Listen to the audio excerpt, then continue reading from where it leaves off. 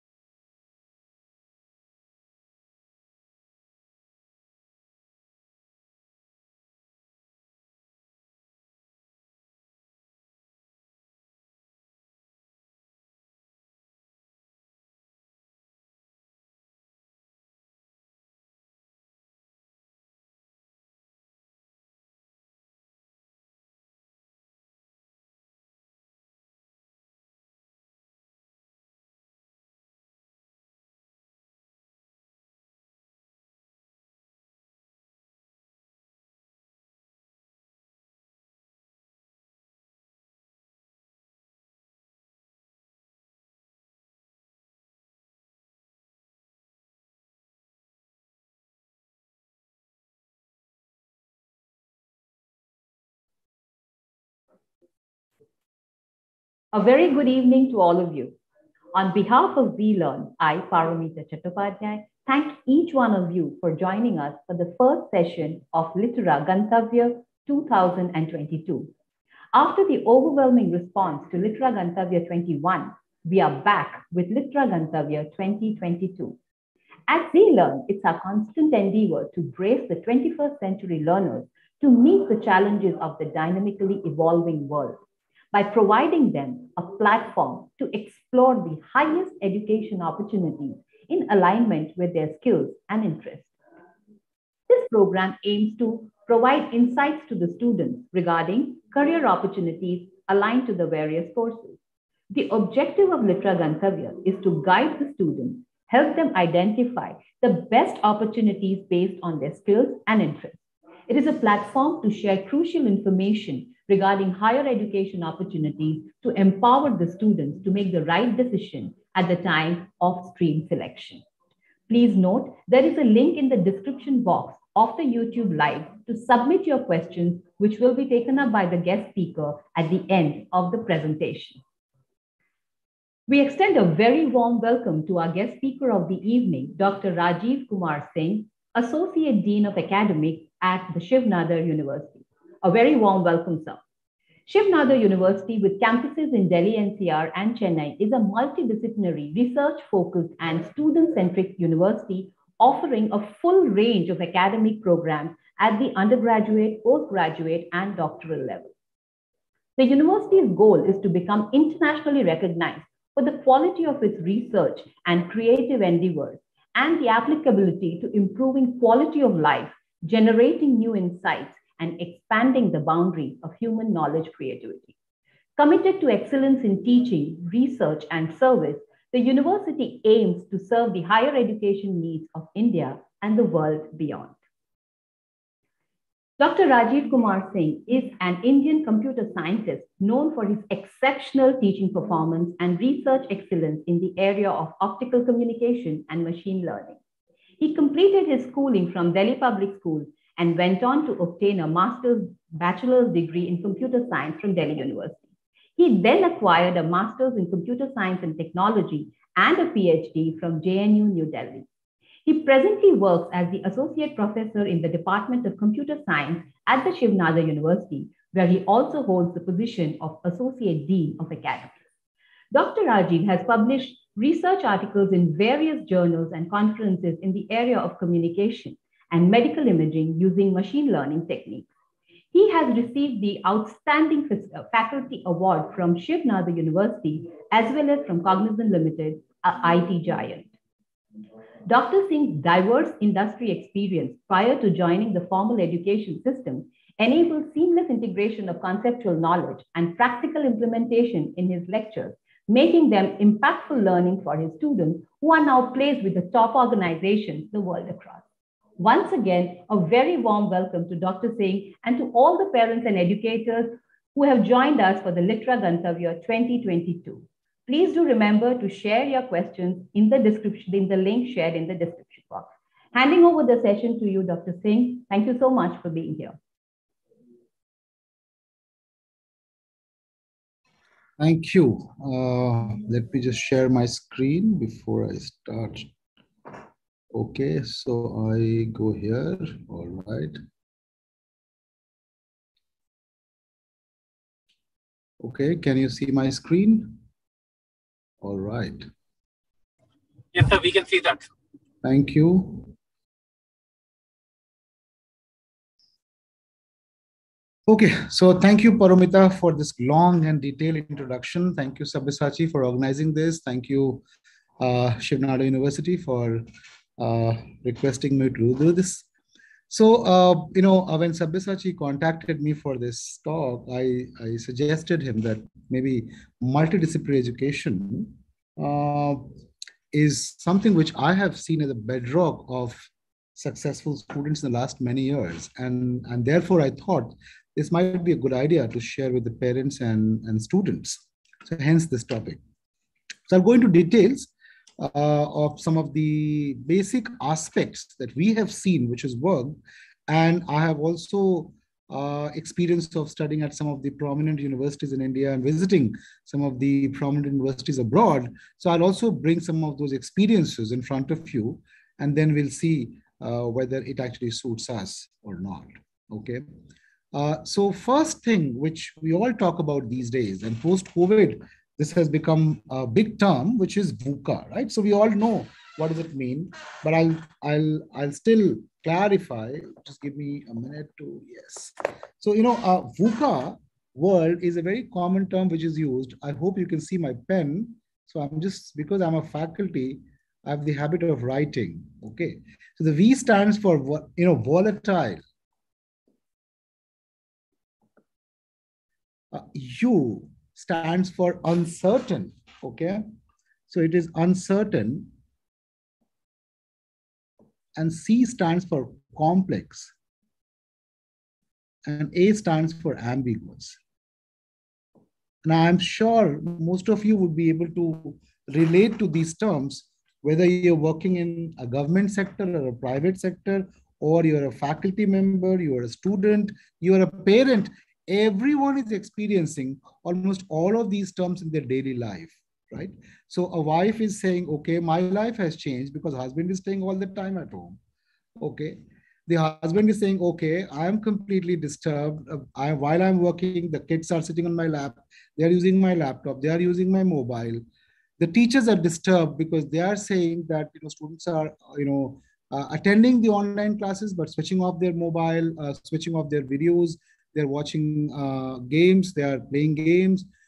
Everyone is facing this difficulty. Even the students are facing this difficulty. There are students that I have seen in the last 2 months who are saying to me that we want to study, but we get distracted by the kind of information which keeps popping on our phone. We've downloaded so many apps on the phone. Each time there's a message, whatever I'm doing, I just get distracted. And then it takes an hour from my side, right? So this kind of ambiguity, this kind of volatility, this kind of complexity was not there a few years back, right? So since we are all experiencing in all walks of life, in all kinds of scenarios, we would need to change and adapt to this. I'm not saying this is bad. All I'm saying is this is different. And since it is different, our behavioral aspects also need to change. And one of the prominent places where we need to work hard is the education sector. So education sector in the last many years was very, I would say, stable, and it didn't change for good or bad, whatever, but it didn't change much. But post-COVID, this question is being asked globally, that is education going to be relevant in future if we continue doing what we are doing right now? And every school is asking this question, every university is asking this question, and I think every parent and student is asking this question. My answer to this is that schools and universities will always be needed. Will always be needed. There cannot be a time in the life of this universe where anybody can say that we don't need education. But the definition of education, the methodology, those things all need to change. If it doesn't, it will be a problem of a different proportion. Okay. So Mark Twain said that education is a path from cocky ignorance to miserable uncertainty. So what I'm trying to say is that despite this education, we will have some of these uncertainties. What we need to understand is that our education system should make us embrace those uncertainties, should make us, live with those uncertainties, should make us understand that these are part and parcel of life, and we have to react to them in the best possible way. So, so I keep telling my students that there are obviously two types of education, or two kinds of education. One should teach us how to make a living, and the other should teach us how to live. Okay, and these two are not the same thing. So therefore, I'll go to some of these aspects, but let me also give you some direct answers as to why even multidisciplinary education is going to solve some of these problems. The answer is there are certain things which can be solved immediately. There are certain things which would be taking some time. But if we take the steps right now, we would be going in the direction which is towards the problem solving. Okay. So a small gist of what I have seen in the last few years of my experience at Shiv Nadar University. When we started this university, I'm one of the founding faculty. I am here since the day one. And I've seen every brick being laid here. Okay. But what I'm proud of is not that brick. What I'm proud of is the kind of students that we have produced. And we have produced those kind of students because, first of all, they were all passionate about what they were getting into. They didn't get into physics because they were forced to study physics. They get into physics because they were interested in physics. All right. They were interested. But the parents said, no, you have to do computer science because that's what the buzzword is. At Shiv University, we gave them the opportunity to study both physics and computer science. We gave them the opportunity to study both English as a subject, as a proper subject, and let's say electrical engineering. We gave them the option to study history and sociology. We gave them the option to study business and sociology. That's the kind of curriculum that we created. And we got this idea from many faculty members that we contacted, from Harvard to Stanford to Cornell to IIT to JNU to Delhi University to Calcutta University. We contacted best people from all these places and we brought them into one room and said, tell us, what do you think is missing in the Indian education system? And almost everybody said that we have a single view of every problem. What we need is a multi-dimensional view of a problem. And for that, you need multidisciplinary education. That's the curriculum that we created. And I have definitely seen that it helps in job, it helps in better living, it helps students to actually go for higher studies in very different areas. Let me give you an example. We are discussing to start a program in cognitive sciences. Now, to start that program, I contacted neuroscientists, I contacted sociologists, I contacted one of my friends who is at IIT Kanpur, computer science professor. I contacted sociologist. I contacted a dance instructor. I contacted a music instructor. All those people came to our place. We discussed and debated as to what should be the cognitive science curriculum. We are still debating. It is going to take time. So I met the professor from Kanpur, and they have started a department of cognitive sciences. They've hired people from all over the place. It is not only computer science people, uh, psychology people, sociology experts, human resource expert, management people, all of them are together trying to create a program in cognitive sciences. This is the world of future. So the academic structure that we are going to create for any program, and there'll be different versions and types and all of that will evolve with time. But but what we have seen is that if we follow something like this, it actually creates a citizen, a scholar who is ready to go to any place in the world, any problem given to him, he will have a way to solve that problem. He may not know everything, but he will know enough to engage with people who are knowing other things, right? That's important, right? So this is the kind of setting which is going to create extraordinary opportunities as we move ahead, in this VUCA world, which is going to be complex, which is going to be, uncertain, which is going to be, requiring a different kind of skill set. I'm not saying whatever we know today is going to be irrelevant. No, that will be needed, but there'll be many things above and beyond that which would also be needed. And to do that, we need to start working on a different curriculum, different kind of pedagogy from today. The last date to modify our way of teaching and learning was yesterday. We are running short of time. We have to move very fast in trying to create the kind of citizens which would take India to a very different level. And I can tell you with my experience of students are very passionate. They are highly energetic. Okay, what they need is a direction. And that direction has to come from teachers. That direction has to come from parents. That direction has to come from friends. So all of us have to work together and create an ecosystem such that our students really get the fruits of such kind of phenomenal changes which we are planning to do, right? Let's go back So, some of these terms are very important. So when you say multidisciplinary education, what exactly does it mean? So one is multiple discipline. So multiple discipline means, so the term multiple discipline means that I can be an engineering student, plus I can understand sociology. Now, tomorrow you would ask me, why do an engineering student need knowledge of sociology? How does it help? Okay. He can do design. You'll ask me the same question. He can do history. You'll ask me the same question. Okay. So let me give you a perspective. Now, I'm an engineer, right?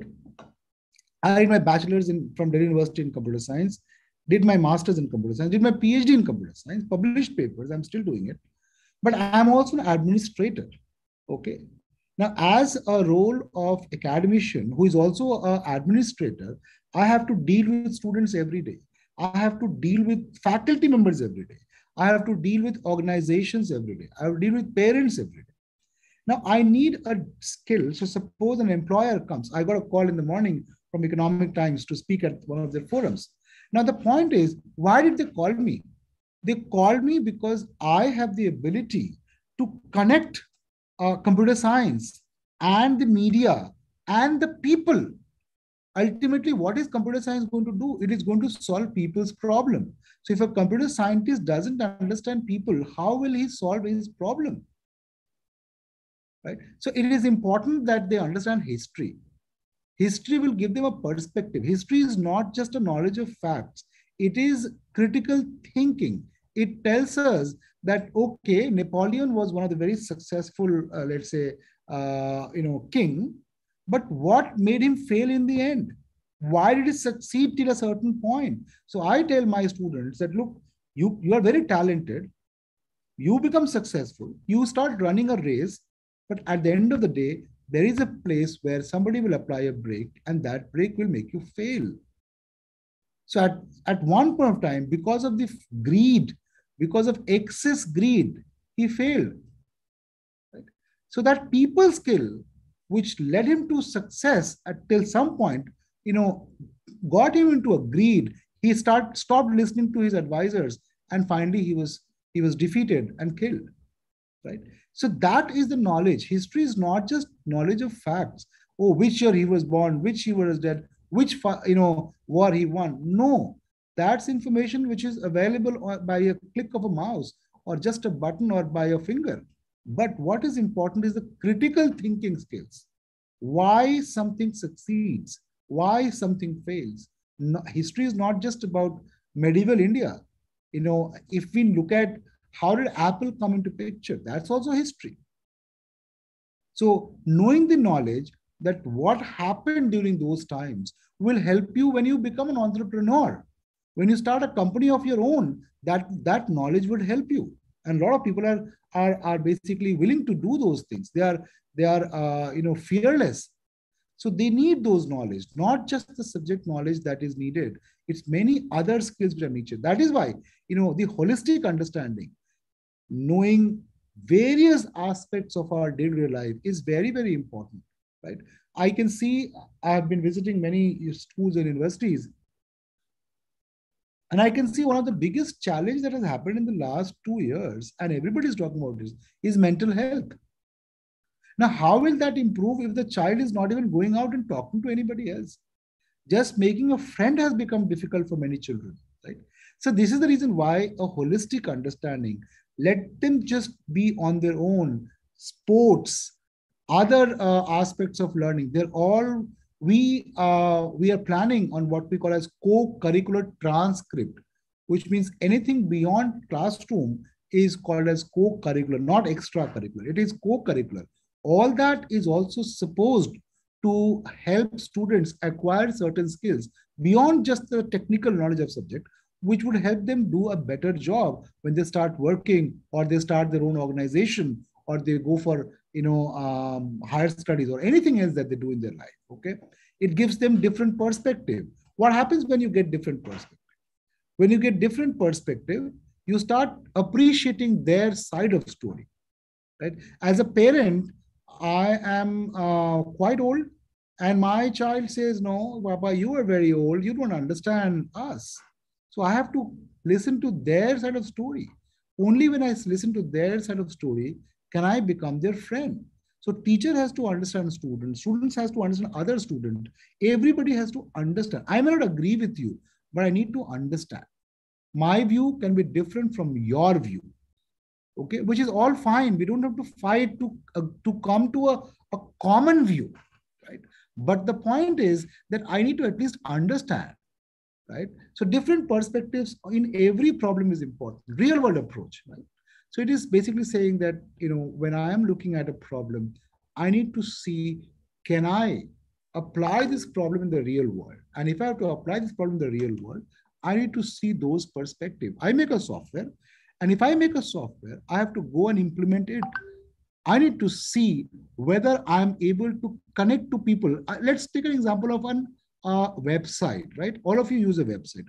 All of you use an app. Now, there are some apps which are very popular. There are some which are not. Why? Just because the design of the app or design of the website is very good, you like it. If it is not very good, you stop going to it. Okay. It understands how you think. Go to Amazon. It has so many features which they have understood, because Amazon hires sociologists, Amazon hires neurologists, Amazon hires design experts, Amazon hires computer science people, Amazon hires all kinds of people to make sure that the way the system is designed on the Amazon website is trying to catch the attention of people, which will ultimately help maximize their profit and value that they generate. Collaboration is an extremely important skill of the future. Sorry, it is very, very important even now, and it was always important, but we never could actually do that formally in the classroom. So I'll give you some examples. I'm sure many of you already know it, but so before we go into these details, I would say there are three participants in this whole education scenario. Sorry. One is the faculty, which is teachers in the school, faculty, professors in the university. The other is the students, and the third is the parent. Now, in this three-dimensional view, the central aspect is student. The teacher and the parent have to work so that the student learns. Our philosophy since ages was that we are above them. Therefore, we are a sage on the stage. And we need to move away. I'm talking both from the parent and the teacher side. We need to move away from that thinking and become what we call as guide by the side. Now, this is, this aspect of thinking is simply saying democratize the process. Okay. It is not, it is, students are equal as us, not in terms of knowledge. We may have more knowledge, we may have more experience, right? But that doesn't mean that I put down the student and saying, no, you don't know anything. I will tell you, just learn and remember. No, that's not what we need to do. We have to assume that they are constantly learning from various other sources, and those sources can be wrong, can be right. We need to tell our students that these are the aspects that you have to include in your overall learning. That is why I keep saying to people that teachers have these three love. They have a love of learning, they have a love of learners, but they should have the love of bringing the first two loves together. They love their student, they love their learning, but they need to bring the learning and the learners together. That is their job. Our job as a teacher is not to make the student completely repulsive for books. He has to love his book. I can decrease my content if it increases my students' love for books. if it increases my student love for, learning himself or herself, the moment we generate that interest in the student, they will, do anything. The ability of our students today, and I'm saying from my many years of experience with variety of students that I have seen, is just phenomenal. People of all generations say, oh, this is not a good generation, ours was good. But I keep saying this is a phenomenal generation. Okay, this is very, very good generation. They have so much information. Why don't we just move to the next stage? We are not moving to the next stage because we are not giving them direction. All we need to do is to give our current generation direction. So we have our role, and that role is guide by the side. Other things that I've seen is that almost all students from nursery to PhD, everybody is using online resources. What's the problem? Let them use it. Let them use it. Then use the classroom time for discussion. Parents, if you just need to regulate the time that they spend on laptop or mobile, because it's also a health hazard. But if you are telling them use for 1 hour and then discuss with me or write a paragraph at the end of the day, what did you learn today? You have to be innovative. You simply cannot say, don't use mobile, don't use laptop, nothing doing, just open your book and notepad and write. No. They will revolt. So best thing is collaborate with them. Let them learn certain things online. You choose the content. You say, look at these 5 things that I have chosen for you today. Use your time, find the right content, share with them, and say, see these things, in the evening we'll discuss and debate. The faculty members can say, I would want you to write a paragraph. I will ask you on the things that you studied yesterday through this resource. So when this is my perception, this is my way of doing things. I generally want to collaborate with them on the techniques and methods that they feel comfortable. I'm only concerned about the outcome of the learning. If there is a feeling in me that this method leads to better learning outcome, I am ready to explore and use that method. I'm just urging all the teachers and parents also to use that method. So this again, the conception, I'm just trying to expand the meaning of multidisciplinary education. It simply doesn't mean that you can read multiple subjects, but all from hard copy books and hard copy notebooks. I'm trying to say that you can acquire this multidimensional knowledge also from multidimensional sources. So as a teacher, I may not do all the things. I will do discussions. I will spend time on answering your questions, asking, supporting your critical thinking, but get the facts from online resources. I know, and each teacher can find a way to use such approaches. It's not that you do it for every class, but let's say out of 10 classes, 5 can be this. All the parents can say that 2 days, you're not going to touch laptop and mobile, but for the 5 days, 1 hour each is reserved. That is going to help your child learn better in all kinds of settings. The other thing, examination. Now, this is a big problem. This is actually a crisis, complete crisis in our country. And I'm not talking only about school, universities, everywhere are actually driven by, coaching centers. And I am not against coaching centers. I've actually consulted for some of them. But I keep saying that this is one of the problems which has taken away the joy of learning. Every student in class 12th will say, why should I learn anything else?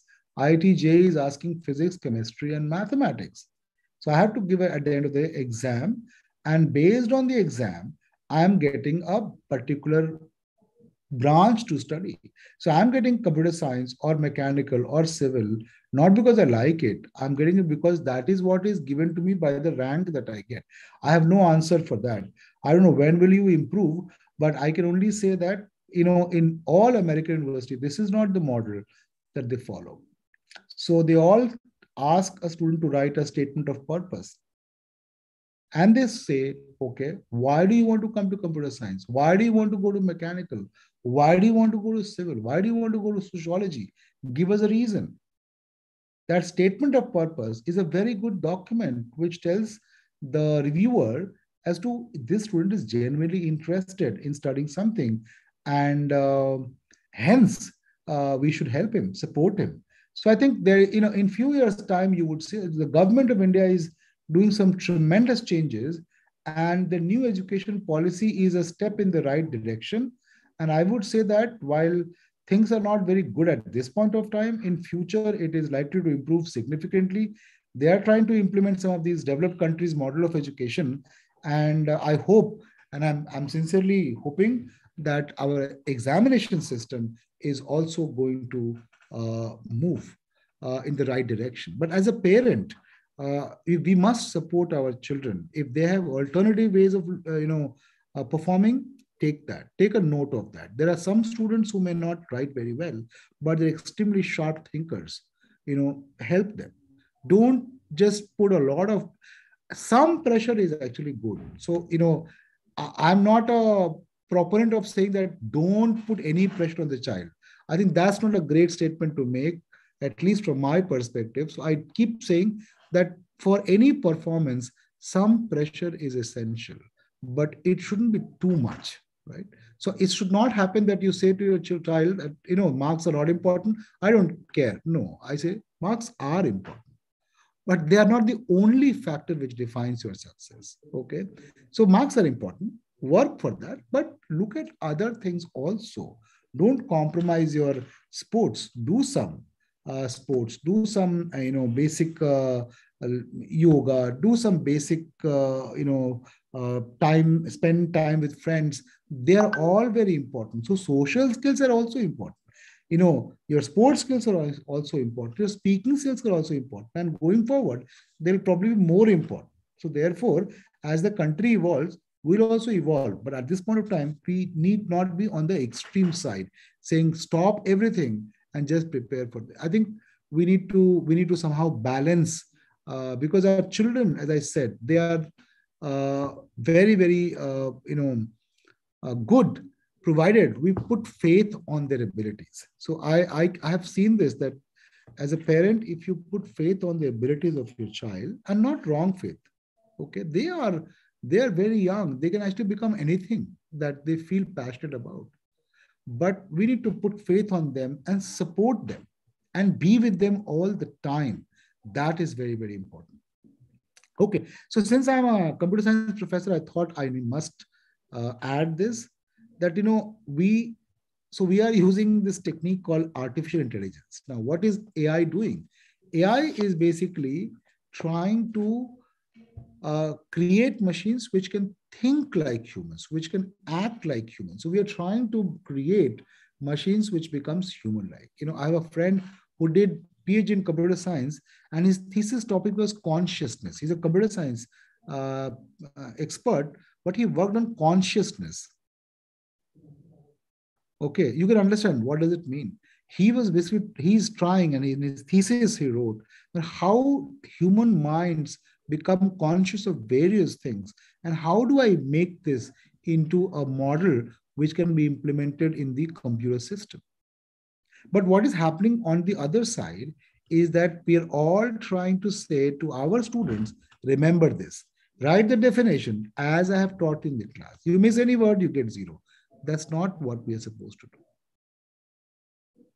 So the differentiator between between human and machines are very fine going forward. And the ability of critical thinking, collaboration, basic human skills, empathy, those are going to define the success of individuals, not just the information. Information, the ability of computers to remember. I give 100 books to a computer machine, and I use what we call as natural language processing and artificial intelligence. I can create a program which will remember every word of those 100 books in just 5 minutes. That system needs to be on for 5 minutes after the training and all that is done. Once I deploy, you give 100 books with 1,000 pages each. It will remember every fact of those 100 books of 1,000 each in just 5 minutes. In just 5 minutes. And if you ask them to summarize that, that is also possible. Okay. But there are various critical thinking questions, which suppose I, I ask that model, the AI, that, if we would not have, shut down the country during the COVID, what would have happened? That answer it would not give, because that is a counterfactual question, and that answer needs a lot of thinking, which system will not be able to do. That machine can do. We need to spend time there, right? So this is just a pictorial representation that we need to understand that where are we heading. I keep telling everyone that it is very, very important to work on the mindset of people. Okay, technical skills can be acquired. These skills take a lot of time. When we hire, and when I used to recruit for one of the companies where I used to work, if a student knows less of Java, Java is a language we use in computer science, I would recruit him. But if he was obstinate, if he was not ready to learn new things, if he was fixated on a particular technology, I would always reject him. Because I thought that I can teach him Java in next 7 days. I can teach him myself. But the other skills are very hard to change. Very, very hard to change. That too at the age of 30, 35. Okay. So my sense is at this point of time, as a parent, as a teacher, we all need to sort of spend some time on making sure that our children have the growth mindset. We also have the growth mindset. For example, how do we deal with failures? Okay. Now, one, we can all fail, and we all fail. We take so many decisions every day, and some of them are right, some of them are wrong. That's okay. So that failure is not going to define you. What is important is how do you respond to that failure. So I keep saying that these crises will happen. These crises will happen personally, professionally. Okay. Now, it's not that we have to work for creating crisis, but we need to work for managing those crises. How do we manage the crisis? In our personal relationships, I've seen some of my friends fail completely because they couldn't imagine that they will have a problem, right? Because they were all performers, they were toppers, everything that they did, they succeeded. But in personal relationship, they failed miserably. Why? Because they were not adaptive. They didn't appreciate the other side of the story. They were only working for themselves, and they didn't respect the other individual, whether it is an organization or whether it is partner in life or whether it is son and daughter, right? So it's important that we develop a mindset which we call as growth mindset, and the growth mindset doesn't deter you from working hard. It's saying, okay, I have failed, I'm fine. I will use an opportunity to move ahead. I will learn from the mistakes, right? So challenges will make them grow further. It will not let them die. It will give them a kick to move further in life, right? So I'll tell you a story. Long time back, in 1903, you must have heard about Ford Motors. In 1903, Henry Ford founded this Ford Motor Company. Okay, and many of these car companies copied him, and they all, started their car business at a place called Detroit in US. Okay. Now this Detroit actually became the automotive capital of US. So the city, because of Ford itself was a big organization, and then many other car companies, all their partners, they all started there. At that point of time, Detroit offered the highest median income, okay, highest rate of home ownership in any major US city. But what happened on July 18, 2013, Detroit City acted filed for bankruptcy. Okay, and that's it was a historical moment in US history, because they had a debt of close to 18 to 20 million US dollars. So what happened there? Why did it fail? It failed because the markets changed. The market completely changed. And this unimaginable event, where one of the biggest car company was set up, the city was buzzing with activities all day and night, just collapsed. Today, all the, about most of the Middle East countries never had taxes. In fact, they used to give money to their people. Even now they do. But the oil prices crashed a few years back. And while it is high right now, they're all concerned about the fact that electrical cars are taking traction. There may be problem with, the requirement of oil and natural gas. And therefore, all of them are trying to find now newer ways of doing business. So they're all trying to adapt. And that is one of the important things. So this is the core thing that, we don't know what is going to work in future. And nobody knows. Nobody has an answer to that question. And we're not talking about today. Your children will go to a job, let's say 5 years hence or 10 years hence and so on. We're talking about few years from now. And few years from now, the kind of opportunities that we'll have. And I can say with my experience of last few years, and all of you can add to it, that it is definitely going to be much better than what it is. Okay, there is no doubt on that part. But it is going to be very different from what it is today. And for us to adapt, if I don't know what it is going to be, how do I teach my children? So therefore, I have to look at what are the skills which are transferable. And multidisciplinary education gives me an opportunity to teach a child both computer science and sociology. It gives me an opportunity to teach both mechanical and design. It gives me an opportunity to teach a person who is English major, but works in Google, which is a tech company, right? That opportunity will open if you go to a program which offers you opportunity to learn from many other faculty members, many other classmates, right? So this is why it is important that we need to bring passion into education. We need to give opportunity to the students to learn from variety of courses which otherwise would not come from a single course. So we have huge problem as of now in our country because we lack, this is a big country, right? India is a big country. How many Nobel Prize winners we have produced? Why? Why we have not produced? Just check the number of Nobel Prize winners just from one institution, let's say Harvard or Cambridge, and you'll be surprised. So I think what is important today is that we all need to sit back, do Samudra Manthan, right?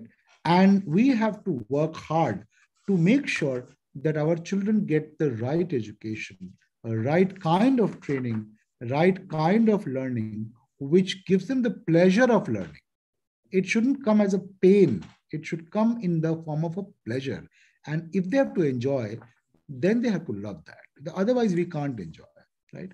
So I would want, if I have certain skills that I need my people to know, I would want that, my children should have some vision. They should be able to see something ahead. It shouldn't be very clear, but that's okay. They should be fearless. They should be tenacious, okay? They should imagine themselves to be high flyers. They have to have vitality, right? They should have passion and reason, okay? Passion without reason is going to be a big problem, okay? So they should have passion and they should be having reason to think.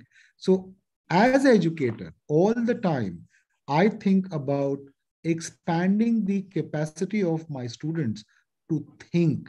Rather than telling them what to think, I would rather tell them how to think. And that is what my job as an educator is.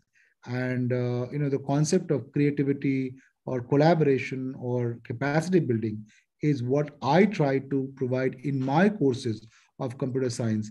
And as a faculty, as a parent, I'm a parent, a faculty, I see that our role is to tell our children to be resilient, okay?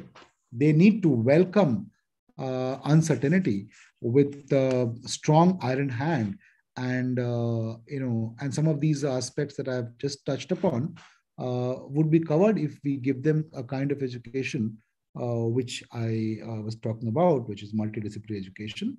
And with this, I will end my talk and I'll hand it over to Paramita.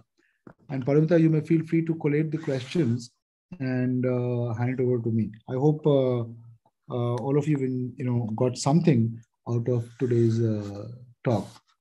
Thank you so much, Dr. Singh. It was indeed enlightening and insightful. I'm sure all the parents, students, and teachers who attended the session would agree. And I think the last bit which you said, that passion without reason is dangerous. And I think nothing more true than that, because otherwise only passion can lead to fanatism. Only when there is a reasoning alongside can we be more creative. So I think that's very, very right. Dr. Singh, we would like to, the questions are kind of coming in. I will collate them. Before that, we would like to know a little bit about what are the offerings of Shiv Nadar in terms of the undergrad courses or the postgrad courses, which are available for our students to take up basis their interests and so skills. we have, thank you for that question, Paramita. We have 4 schools. Okay, so university is divided into 4 schools which offer undergrad program, masters and PhD. So we have School of Engineering, which offers computer science, electrical and computer engineering, civil, chemical, and mechanical engineering. Okay. Then we have School of Social Sciences, which we call a School of Humanities and Social Sciences, and they offer English, BA Research. All our programs are 4 years. Okay. So they offer BA Research English, Sociology, International Relations, Economics and Finance. Okay. And then we have School of Natural Sciences, wherein we offer physics, chemistry, mathematics, and life sciences, which is biotechnology. And then we have School of Management, which offers Bachelor of Management Studies. And I've also told you about Economics and Finance. So Economics and Finance is a program which is offered jointly by the 2 schools, Humanities and Social Sciences and Business School. Okay. Did I cover everything? Yeah. So this is for school. So the biggest differentiator, Paramita, is that suppose you're a student of computer science. Okay, you there is a fixed course of computer science, but you have to do 6 courses from other departments. There's no choice there. What the choice is that which course you will do from that's your choice. Okay. Similarly, everybody in the university, whether you are a computer science student or a history student or a sociology student or a design student, whatever, everybody has to do some fixed 8 courses, which are courses in history, environment, sustainability. We are doing, and those are mandatory. Everybody has to do it. So those are very, very important courses. So a sustainability expert, last month we had a conference, and they were so happy to hear that here is a university which at this point of time is teaching courses on sustainability to the students, which is a big thing, right? The goals of sustainability. And we all know the climate change, the problem. We can't make individual contributions, which is so big, but the fact that we are aware itself makes a huge difference. If all of us are aware, collectively, we can make a huge difference. And that's what we believe. I so agree, sir. So these courses which you mentioned are mandatory, are taken up in the foundational year. That's the first year, yes. or No, they are spread across all 4 years. They are spread across all 4 years. Mostly first 3 years. Okay. Yeah. Okay, wonderful. And what is the admission procedure? Dr. Singh, before we proceed, if I could get screen sharing, and I just wanted to tell them about Yeah, I'll remove it. Thank you so much. I'll just let everybody know about our next session. Before we go further with the question and answer with Dr. Singh, just to let all of you present in the session today know that on the 2nd of December 2022, that's this Friday, we are going to be having a session by Professor Dr. Nagendra Parashar, who's the Vice Chancellor of Himgiri Z University, Dehradun. And the topic is on attitude and success, just like today was on multidisciplinary learning. I think, again, attitude and success, like Dr. Singh mentioned, is also a very, very critical topic. And I think if we have the right attitude, then there's no dearth to learning, no end to learning. So I would request all of the parents, teachers, and students to make use of this opportunity on the 2nd of December and join us for the next session of Litera Gantavya 2022. Continuing with the Q&A, sir. What are your admission timelines and what is the admission procedure? So the procedure is different for different schools. Just a second. Give me a few minutes. the procedure are different for different schools. So if you are in, let's say, applying for School of Engineering, there is one admission route is through JEE, okay. The other is through our own exam, which we call it SNU ACT. The third one is through the the College Board SAT, and the fourth one is ACT. Some of them will have interviews, some of them will not have. So that detailed information will be there on the website from tomorrow. Okay. So we are the new information for 23 admission will be live probably by tomorrow. We're working on that. And the applications will start from 5th of December. Okay. So for each school, there's a different route. Sciences, for example, again, will be through our own exam or through JEE or through SAT or through ACT, and mostly the same thing. Some of the departments take interviews, some of them may not take interviews. So this is the only difference. Timeline, the application will start from to December 5 and will be available till June 23. But we have a rolling, we're basically looking at rolling admission. So the advantage of early application is that you will get your preferred major because later admissions will be only subject to available number of seats. And we are small university in terms of our intake, unlike many large. We are very large in terms of, we are close to 300 acres of size, and student intake is only 900. Sorry. Wonderful. Thank you so much, Dr. Singh, for those answers. We've got a question from Vaibhavi at Gazipur, who wants to know why is collaboration so important in computer science or any other subject? So computer science is very interesting.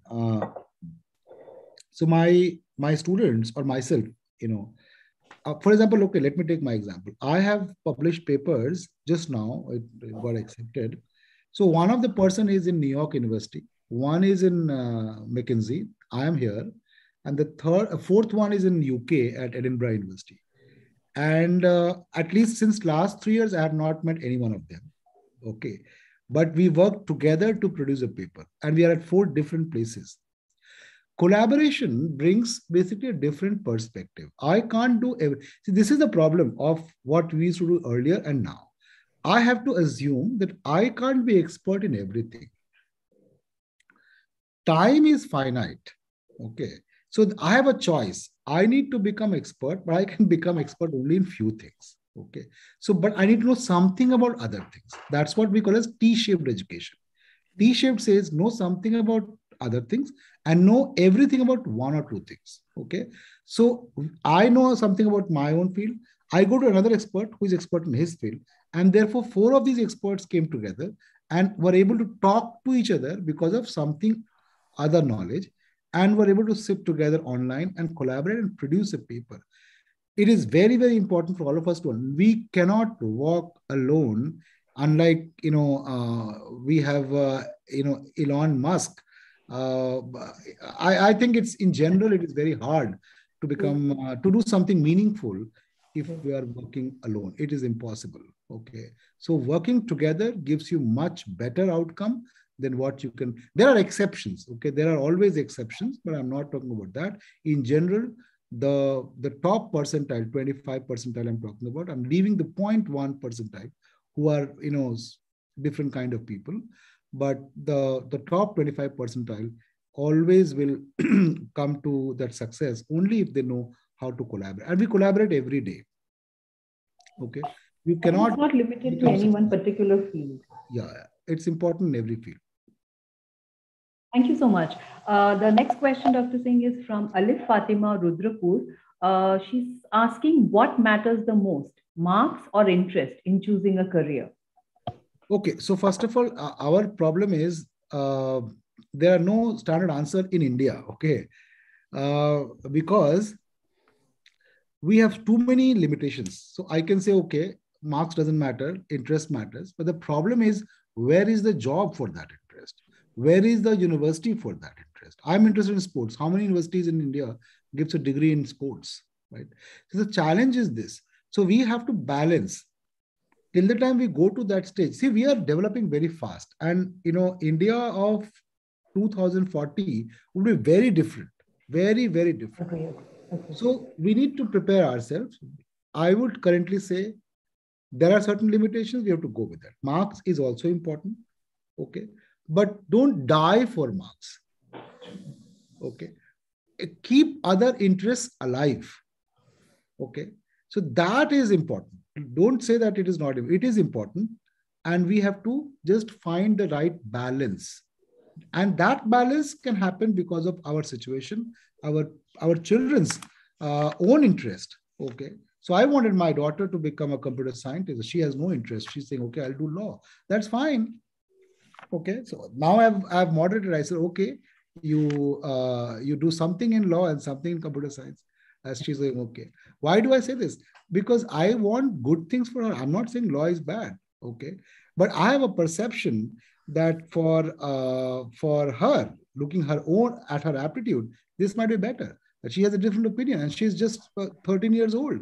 So all I need to do is I need to work together and say, do something for life, do something for living. Both needs to be balanced, right? True. So true. Something for life and something for living. Unfortunately, we try to merge the two, or we pick one and then we kind of compromise on the other. Yeah. There is a question from Ekta Singh. Probably she did not understand. She was asking if all these courses started after 10th or 12th. I understand they all start after grade 12 because these are undergrad courses. Yeah, these are undergrad courses. Yes. So Ekta, the answer to you is that they are all courses which will begin after your grade 12. Sir, when I was reading about the university, I realized that a lot of emphasis is being given to research. So in that case, I'm sure you're also giving a lot of, encouragement, push and motivation to people children who want to become entrepreneurs going ahead. Yes. So is there any kind of an incubation which is offered at the university? So yes, we have an incubation center, which we call it Atal Incubation Center. We've got a grant from the government and we have put in equal money and we have 10,000 square feet of space that we've created for incubating many of the companies. And it is not only true for students of SNU, but even from outside. Oh, okay.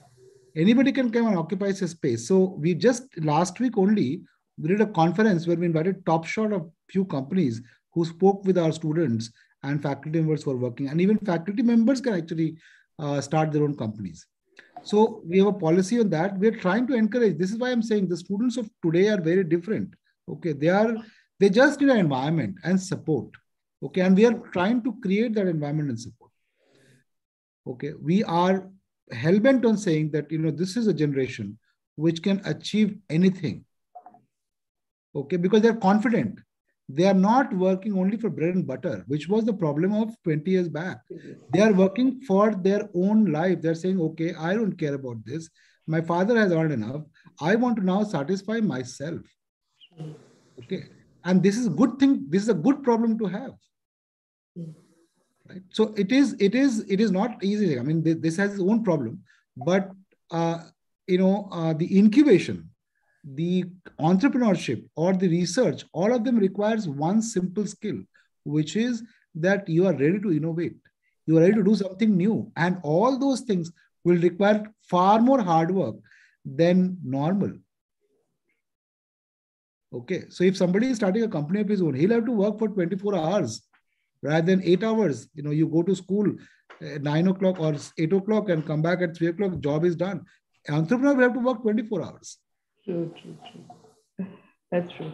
So, I mean, we are practically trying to just provide them an environment yes. in which they can nurture those, their talents, and they can nurture that innovation and come out with something radical, which will go ahead and support humanity at large. Yeah, we are providing them and supporting them at every step.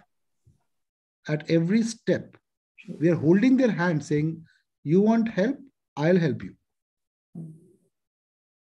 That's a pretty safe environment to work in when you know that you're scaffolded at all times. I think yes. That kind of gives you that encouragement to go ahead. Yeah. And it's not mandatory. It's not mandatory. You are interested. The student has to approach, right? They have to approach us that we are trying to do something. They tell their ideas and we support them in all possible ways. Wonderful.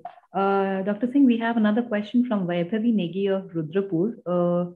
Should we take help of AI resources to enhance our abilities? Yes, we must. Anything which is available and you feel it can help, take the help. I keep saying, do not shy from taking help of what is available. Okay. If it can improve, you see, if we improve 1% every day, at the end of the year, you'll have a tremendous improvement. So do that. Anything which can help you, and the student is convinced, go. Don't force it. Okay. I tell my children, I'm just talking as a parent, I don't tell them what to do. I just tell them stories every day. Oh, this story, that, just to motivate them. And ultimately they start. I don't prepare a calendar for them. They prepare themselves. I keep telling them, if you plan, outcome will be better. If you plan this. So, I have a view I share with them. Ultimately, they have to understand, embrace it. So let them use any resource that you think. AI is a resource which is useful. Use YouTube, use any resource which is available, which you think is okay. But curate that. The problem of internet is there are many things which is, there. Half of them, first of all, are not from right sources. So I think the parents' job is to basically look at what are the sources from where these are coming. Okay, so those things you should curate. Right. That's what we say, that knowledge is about accruing everything, and wisdom is to know what to use and when to use it. I think that's exactly what you were trying to say. Thanks so much. There is another question from T. Kirtana Reddy of Rudrapur. In our class, the marks are most relevant. Probably that's what the teacher must have said. So, and probably she's not getting enough areas to explore her interest. So she's saying, I'm in class 8. What am I supposed to think about that? Wherein the entire emphasis by her educators is on the marks alone. So there is a possibility. First of all, our students also need to understand that we have to be strategic. And when you say strategic, there are possibilities of getting the marks without spending all the time, right? So it's like, if I have to get the marks in the exam, I should be smart enough to understand that I can get that in 1 hour of study. So I keep telling people that, one of the challenges that we face difficulty every day is that we postpone all the things to the end.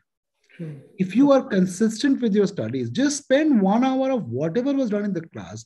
It is so easy that, at the end of the day, you do not have to struggle. The struggle happens because we don't do that revision.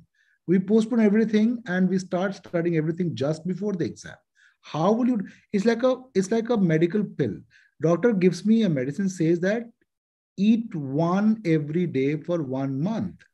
I can't stop eating and eat 30 at the 30th day. That's not going to work. Okay. So if I have to study for some time every day, that is more important than more time on one day.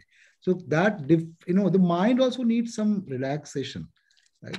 So strategic moves are very important. Children need to understand, if something is needed, do it.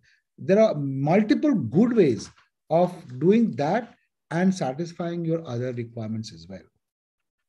So true, Dr. Singh. So true. I hear you so much on that, because as an educator, I would often tell my students that procrastination is the cause of all their stress, because if they had done it at the right time, then the last nth hour studying and the nth hour pressure which is getting to them would all kind of be wiped away. So yeah, but the procrastination is not only students; it's an Indian problem. It's an Indian problem. We are all guilty to it about it. Yeah. So we just, all of us. So they learn not only from they learn from the parents. They learn from every parents, teachers.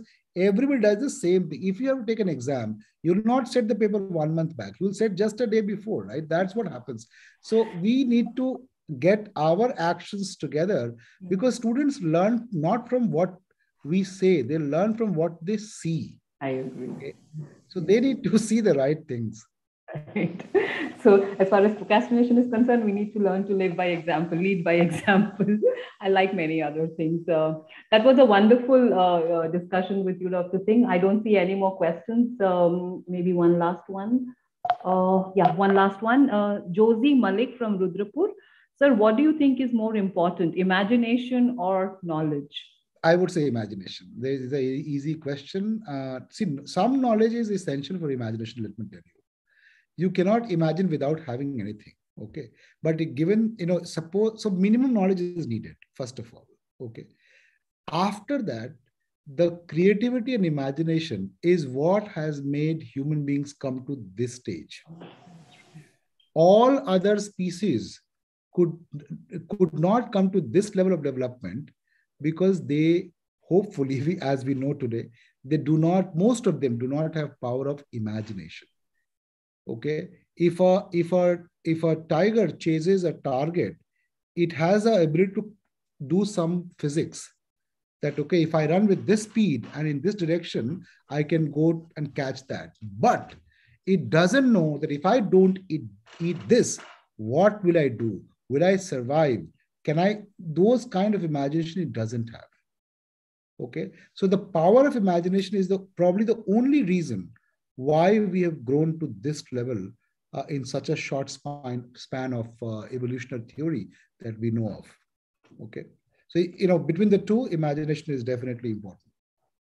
I think imagination, creativity, curiosity, that's what is going to lead us to new things in life. Yeah. But the challenge is that education system actually has been responsible for killing exactly that. Right. We've taught, somehow the education system has taught everybody to think linearly. So therefore, but I don't blame the teachers because I'm myself a teacher. The problem is it is a systemic failure. The teacher starts teaching in a different way. Even the parents will object. They'll say, "Oh, my child is not learning. He's not scoring good in 12th. What are you teaching physics?" Right. So there's a problem with the system. It's a systemic failure. Right. What can you do if you are somebody saying, what is the average marks of class 12 board exam from this school? So then everybody will work for the marks. True. Is anybody asking this question that which school in the country produces the most imaginative child? Nobody's asking this question. Right. I agree. So we start asking the right question. Yeah, we start asking the right question. Only then we'll get the right set of people. Right now, we are not in that state. You were speaking about fixed and growth mindset. So I think that is very critical here. Like you said, that the parents are also thinking in that manner. So it's very difficult to create a diversion there and do something new unless and until there's a proper mindset change in everybody around.